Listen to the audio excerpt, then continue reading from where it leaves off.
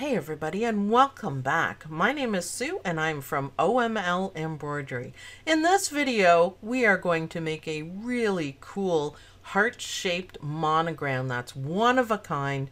Step by step. I'm in Hatch, but I will be showing you guys the other software, just the tools that you need. I'm not going to repeat the whole thing, but I'll show you where everything is located and then you can follow along with me. So let's get started. This is really cute. You guys are going to love this and it's easier than it looks. So let's go open up the digitized toolbox rather. And let's go to a standard shape. And of course, we're going to make a heart because it's Valentine's Day. And I'm just going to pull it out now. When you're pulling it out, if you hold down the control key, it keeps the shape. And if you hold down the shift key, it does it differently again. You can play around with it. I'm just going to let go and kind of, because you can have fatter hearts, you can have longer hearts. I'm thinking somewhere around there. Now before I let go, I am going to look at the size. So it's 5 by 5. That's a good size. It'll fit into my hoop. Click and there you go. You have your heart. For now, this heart is just going to be just a guideline. We're going to fix it later. So let's close that toolbox. Let's go into lettering and pick some lettering. Now I'm going to just do this in plain, but feel free to pick any lettering that you want. We are going to make it big, so obviously we're not going to be doing it in satin stitches because we're going to be messing around with it a whole lot. And if you leave it at satin stitches at this size, you're probably going to have issues with really long satin stitches. So let's not do that. So capital letters S BS, which is me, of course, which is me. So let's make this a little bit bigger. We're just going to place stuff, and again, don't worry about the stitches yet. And we kind of want it like this. We're just kind of getting a general idea of what we're doing. Let's zoom in there just a little bit more so you guys can see it big and clear. So the first thing I want to do is change. So go over to Object Properties and we're going to pick Tatami. And then I want to break apart. So when I clicked on break apart, which is still open here, SBS is now separate and it's not one unit. So it basically, break apart will ungroup it. So now I can move each letter individually and do different things with each letter individually. So the next thing I want you to do is let's go to Edit Objects, and what I want to do is remove stitch angles, but if you notice it's not available. What we need to do is break apart first and then select it again and remove stitch angles. Now, the reason why I removed them, sometimes the stitch angles look good, but I'm going to be manipulating the letters so much that this might get bunchy here. Do you see how it looks pretty thick? You might end up with that. So I'm just going to remove them, remove stitch angles. So then here, break apart, select it again, remove stitch angles. Now we have flat stitches that we didn't have to digitize and they're all sitting right here. Now when I did the break apart, it really depends on your letter, but if you notice it did break it apart quite a bit and left us kind of a hole. So let's select on that one, let's do the reshape, and if that happens to you guys, it's an easy fix. You just click and place this over here, click to add a point, and spacebar to change it to a circle, and then I'm going to move this one over, and you want a little bit of an overlap so you'll still have the look of, a layered letter, but it'll be different. So I don't know what I did there. Let's do Control Z, and that looks pretty good. I think pretty good. I like it. So go back to select. So if you have any issues like that, just go back in and overlap. I would like this one a little bit closer. So zoom in, zoom out, check out your stuff, and make sure it's right. Oh, let's go to reshape. I'm clicking on the same thing. So then you can see what the issue is. So that's the bottom one. See how I just moved it to see what I'm doing? That one can go there and this one can go here. And if you look carefully enough and maybe, you know, swipe it back and forth that I did, you save yourself a lot of trouble. Move as few as you can. So I like that. Problem solved. So let's get down to the fun. Now that we have it all flat stitches and we know no matter what we do, it's going to stitch out nice. Let's select on there. Now let's make the letters into a shape. How cool is this? So I'm just going to pull them out and we want to give it kind of some semblance of fitting in. Now you can play around with this as much or as least amount that you want. You can make this, you know, curve up, curl around. I kind of like how it was. That might be too wide, but if you like it, just leave it. And that's the general idea, is that you make it, you know, look good. It's gonna fit in nicely. So let's leave the S like that for now. And let's look at our B. Our B is going to be our good one. I wanted to make sure it's in the middle. Yeah, that looks pretty good. You can click and bring out a guideline if you wanted to. I think that's pretty good. I think that's pretty good. All right, so let's throw away the guideline. That's what I always do. Throw it. It's just fun. Okay, so let's start off with grabbing that and putting it right up to there and see how that's gonna look, and bring it to just touch on one part. So touching there, touching there. Let's go to our reshape, and I'm gonna zoom back in because we want to get a little precise on that. So I'm gonna need a point there and then try bringing this up. That might be okay.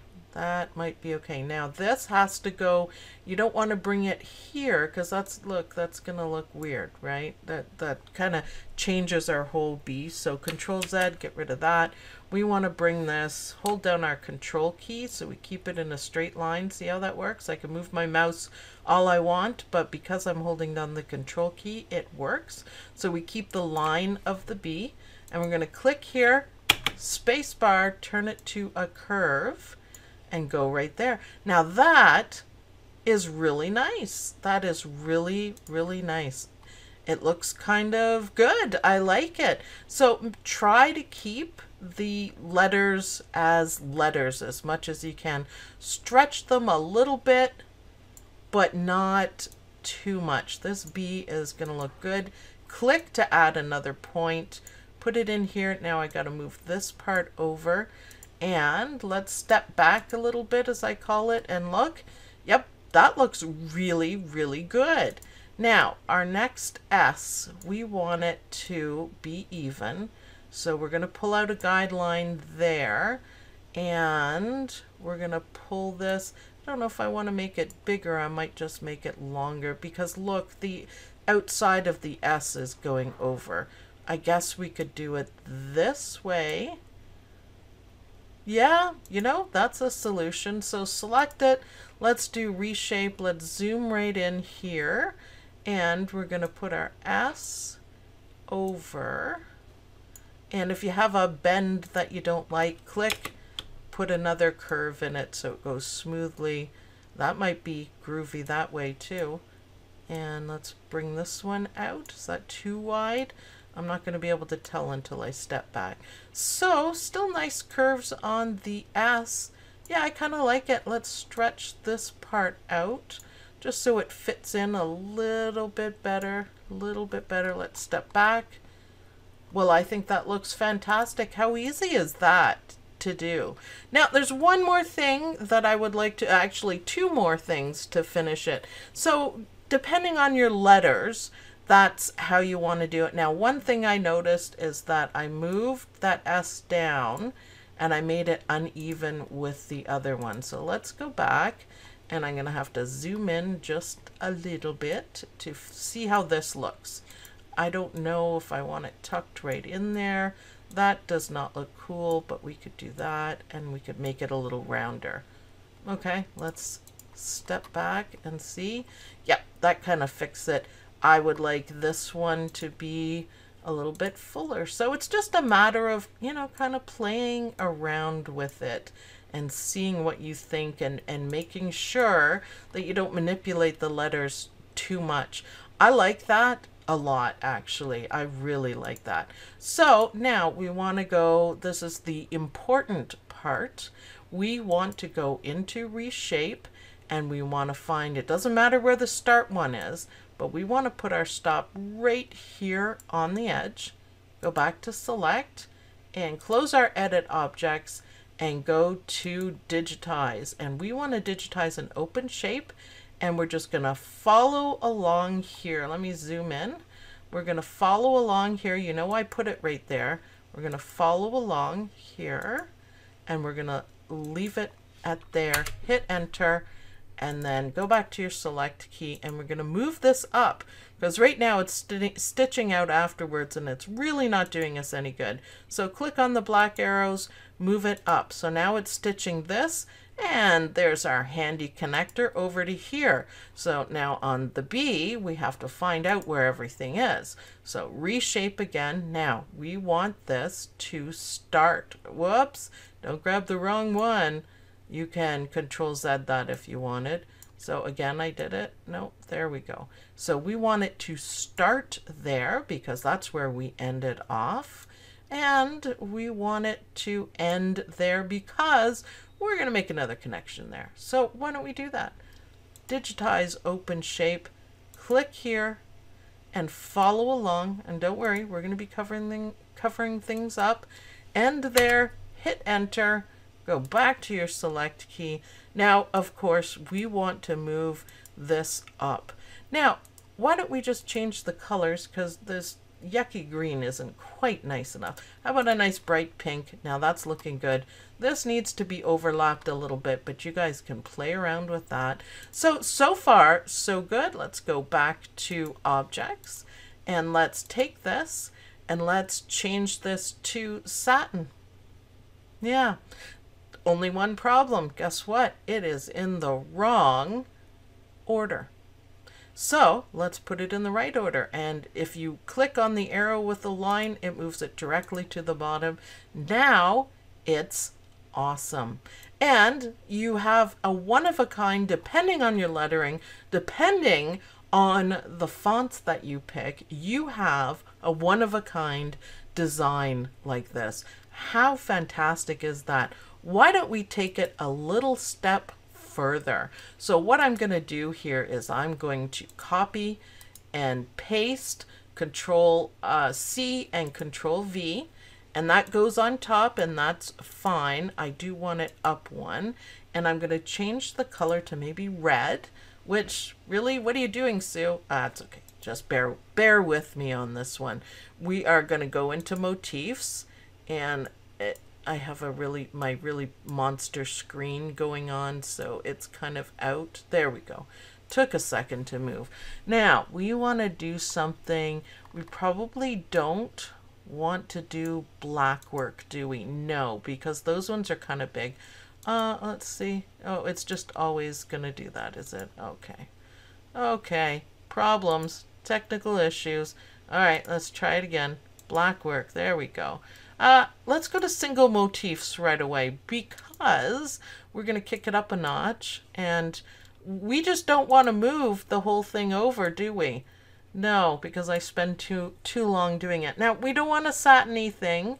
What we do want is something light and beautiful. Hearts might look good. Do we have hearts? We have this one. I don't think that's going to look good, but we can try it. I had a little bit of technical difficulty there. Sorry, my computer didn't want to do everything that it wanted. But I added another one to here. Look how pretty that is. This I'd like to spread out a little bit, but my computer doesn't like it, so I'm just going to leave it. This one I thought was really pretty. Now let's do the S. So let's do Control C and then Control V, and we put the S on it. And let's move it up one.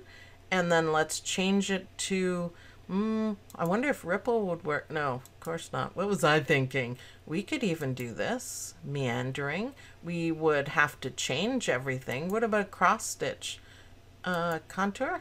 Nope, that's weird. So let's go to that one. Let's change the color so we can see. Now, obviously, that's not working. Not all of them will, but you know what? That one does. Now, remember, too, you can do 2 motifs on it. You don't have to do just one. This is the one I picked for the bee, and I just thought it was really pretty.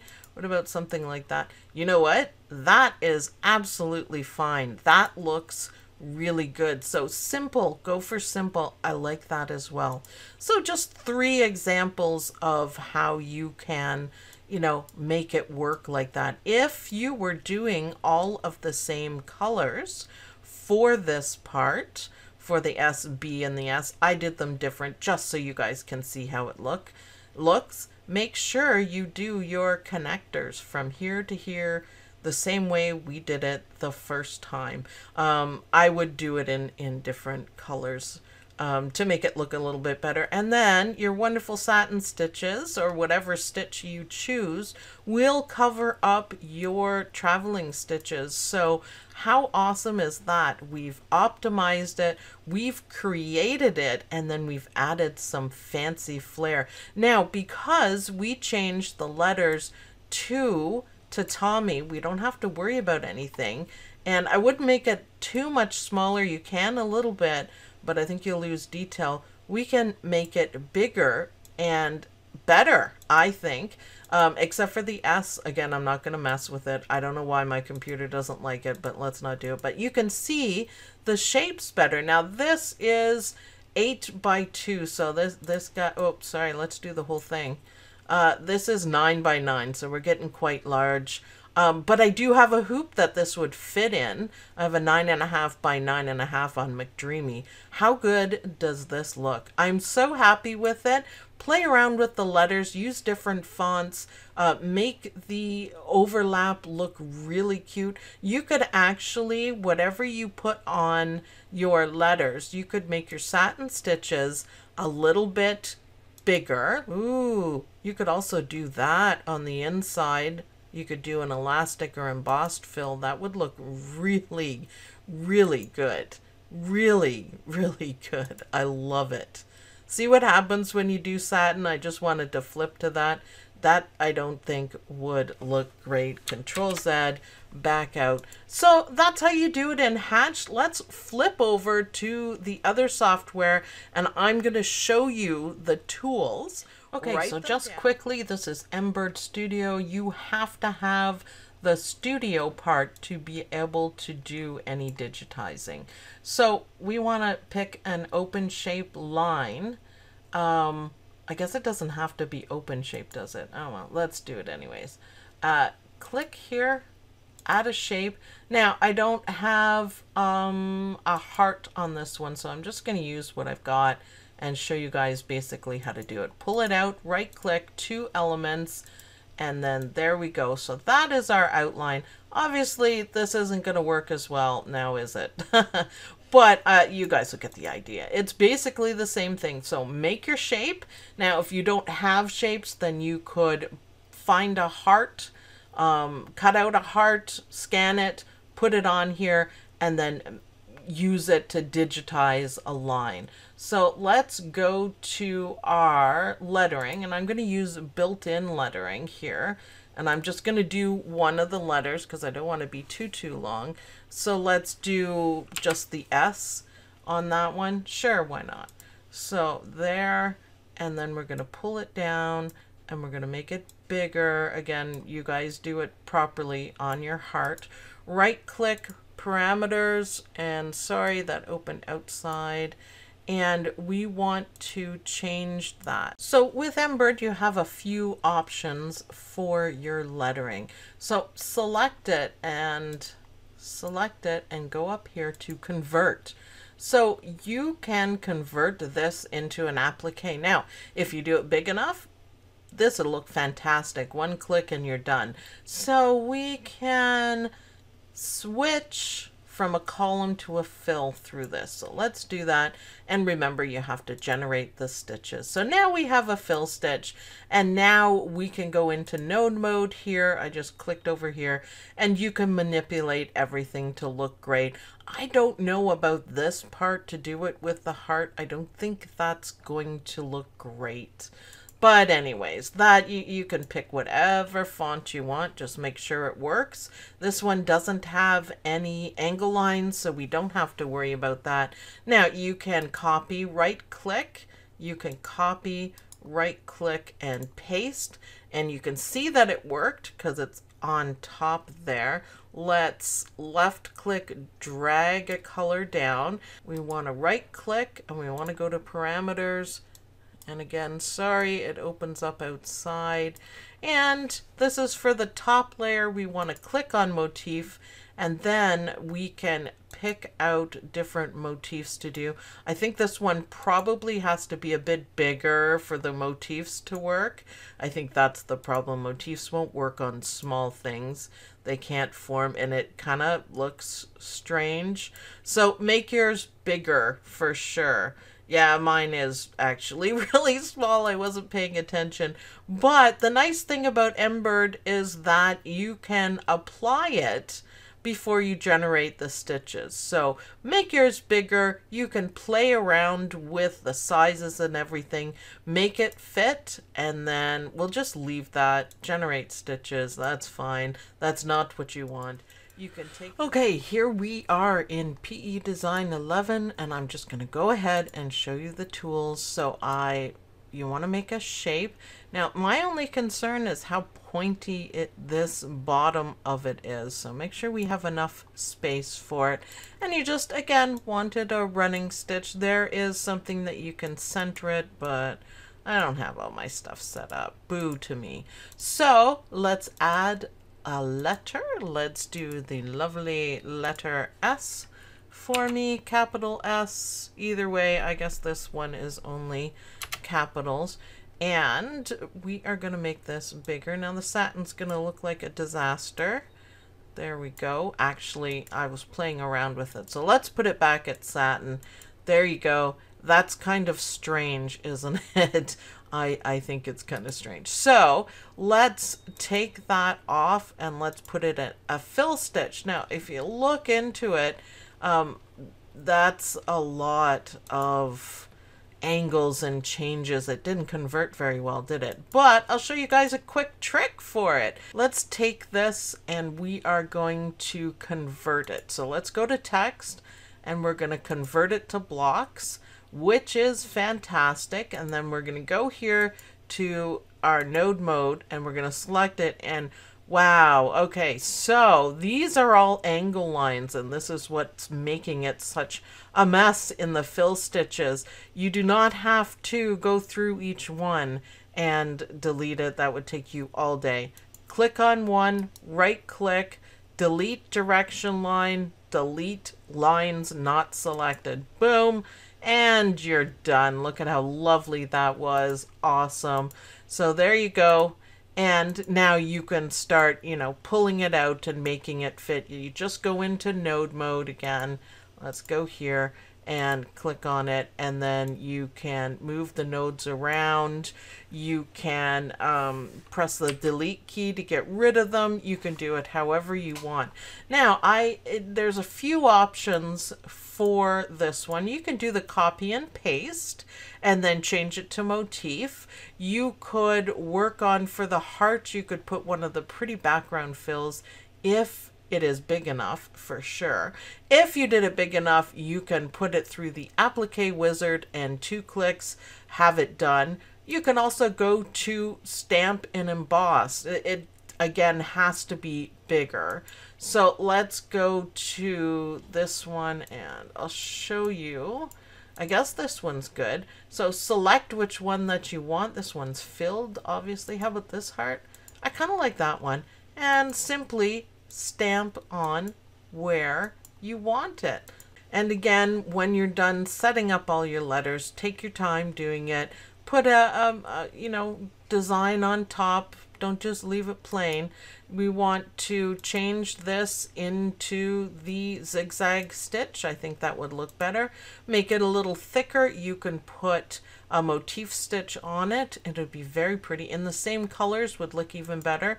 Don't forget to make your connections on this, and you can move stuff around here. So that's how it's done. That's the tools anyways to get it done here inside PEDesign 11. Okay, now for Embrilliance. And again, I am just showing you the tools, and you can follow the steps in the other videos. So let's go here. Let's bring in a heart. And again, in Embrilliance, you have a whole ton of shapes, which I love. Let's click, bring it in. Now I'm going to make this quite big. Remember, we're doing this quite big. So I'm going to make it just a little bit bigger. Now in Embrilliance, you have to remember that this is a line. You have to assign a stitch to it. Now it is a running stitch. So that's all you have to do for that. And now we are going to add some lettering right here. Let's do an S. Why not? Keep with the tradition. Oops, did that wrong. Go to set. There's our S. We're going to make this S a whole lot bigger as well. There we go. And click on it again. And you can see stitches that it is tatami. Now you can change it to different things if you want. It is big enough that these will show up decently, or make sure it is big enough to show up decently. So you can pick from anything like that to give it a little bit of flair, or we can go back to our other way. But first of all, let's copy and then let's paste. And we've got, you can see that there's two right there. Okay, so we want to select on the second one, and you have to have Stitch Artist 3 to be able to do it this way. There's an alternate way of doing it. It's just not one click. So create an outline from stitches on the page, and there you go. We have our outline. So let's delete this second one. Let's left click, drag, because we want this after. We want it to show up after, right? So it stitches out this, then it's going to do the S, and then we can change it to fill with, of course, a motif fill. Now, of course, you can go in, you can add another motif, and you've got a lovely list of everything. You could do a heart. Right now it has two, so it kind of makes a different design. You can remove, you can change them around so it looks fantastic on your design. Remember, you don't want too many jump stitches, so depending on the colors that you're using, make sure you make really good connections. I think different colors makes it look really, really good. But before you do all that, you need to stretch your letters and make sure everything fits. Now I did it in the wrong order, so that's not cool. You could select them both and move them, but it's easier if you do the tatami one first and just move your nodes to make sure everything fits. And then we're going to make this one into, let's go into Stitch Artist. We're going to make this one into a satin stitch, which is right here. And boom, you are done. Put everything in the right order. The satin has to stitch last. You'll have your other letters. Make your connection with running stitches. So you want to draw with points and make it a running stitch, and move the order around and move the start and stop points right here, so they match up as well, so you make great connections. And you'll see that you've made great connections because you won't have any red lines showing jump stitches. So that is how you do it in Embrilliance. So let's get back to ours on Hatch. And again, there's a lot of things you can do with it, a lot of changes that you can make. I think this would be fantastic on a shirt. Absolutely fantastic on a shirt. You can dress it up as much as you like. I think it would be really good. Let's just do one more thing. We're going to change that, and then we're going to make it a motif stitch. I wanted to show you guys. Obviously, that one's not going to work. That looks crappy. I'm going to fight with the window again for no reason. I don't know why it does that. Something about my computer today. I've had some issues. Let's go to single motifs. That is a bit dense. that is a bit big, but you can go ahead and make it smaller. That kind of gives it a pretty frilly edge. You could actually make it, depending on what you're stitching it on, you could maneuver it around or inflate it or make it a little bit bigger, or redo it on the outside and have it just overlapping just a little bit, almost like right over here. Let's zoom in right over here, and it would look like a frill.